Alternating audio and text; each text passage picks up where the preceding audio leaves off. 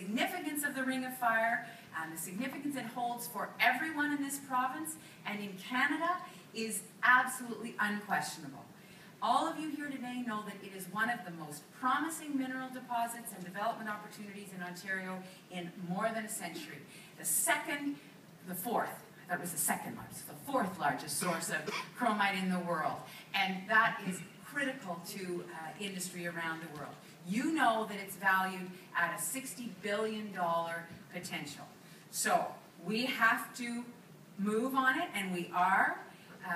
The time that we've spent to make sure that we had a framework agreement in place with the Matawa First Nations was time very well spent and extremely important, and I want to just acknowledge the work that Michael Gravel has done on that front, because he led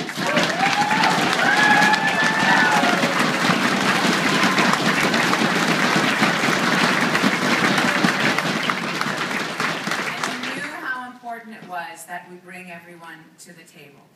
Previously, we were looking for matching funds from the federal government to build the necessary infrastructure to develop the Ring of Fire. But we have not seen any indication in the last number of weeks that Stephen Harper is interested in stepping forward and making the same kind of support available to the Ring of Fire as he made available to the oil sands. We have not seen that kind of responsibility taken. He has not taken that responsibility, but I am.